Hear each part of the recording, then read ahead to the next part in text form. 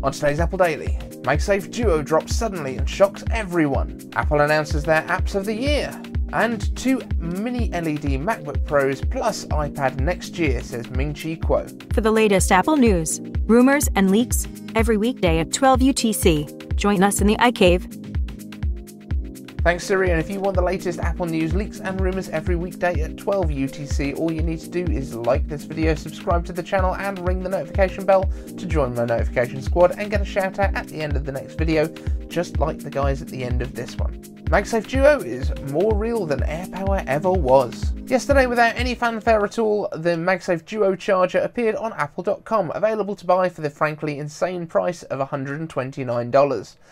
Alternatively, you could pick up a MagSafe charger and an Apple Watch charger and tape them to a piece of cardboard. That would cost you just $39 plus $29 for the Apple Watch one, $68 in total, and assuming you already own a cereal box or something like that, you can save yourself a solid $61.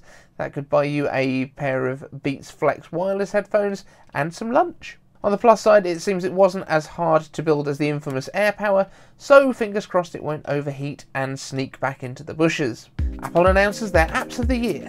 Apple has announced their top apps of 2020, and honestly they really do in a few cases reflect the year that was. iPhone app of the year is Wakeout, a home workout app perfect for anyone stuck in the house while the gyms have been closed. Wasn't it nice of Apple to give them some love before launching Apple Fitness Plus any day now and probably taking a big chunk of their business away?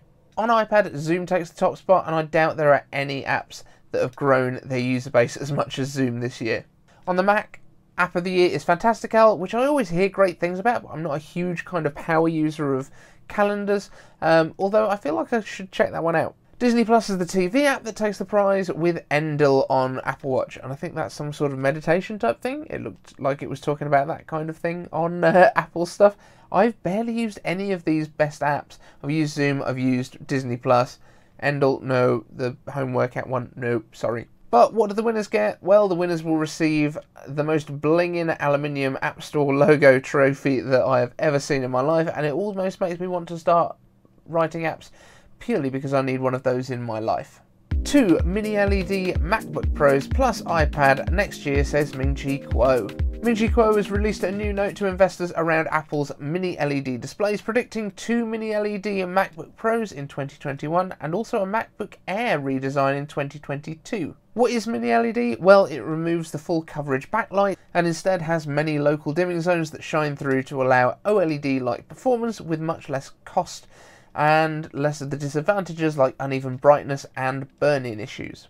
Essentially, the way it works is a matrix of small LEDs across the back of the display that can brighten and dim individually. Kuo also points out that the lower cost of Apple Silicon M-series chips is going to be a useful way to offset the additional cost of these new displays, although they are still far cheaper than the OLED equivalents. The redesign is expected to bring more of the iPad Pro and now iPad Air and iPhone design language to the Macs, so I'd expect them to lose the curved back of the lid for a flatter, more angular design like the back of an iPad Pro, possibly with the lid itself being slightly thicker to accommodate the display tech, along with better FaceTime cameras that also support Face ID. I expect smaller display bezels and probably the curved corners on the display that reflect the iPad Pro's look as well.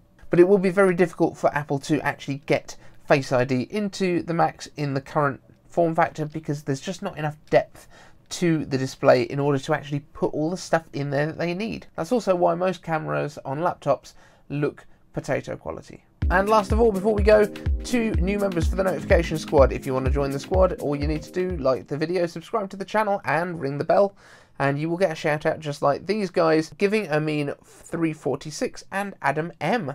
So thank you guys for joining the notification squad, and don't forget, every day when we put out the new videos, if I possibly can, I will be in the live chat and answering anyone's questions that they've got at the time. But you can also ask any questions you want by using the hashtag iCaveAnswers in the comments or by tweeting me at @icave_Dave on Twitter. And use the hashtag there too, it's just fun. Thanks very much for watching, and I'll catch you in the next one.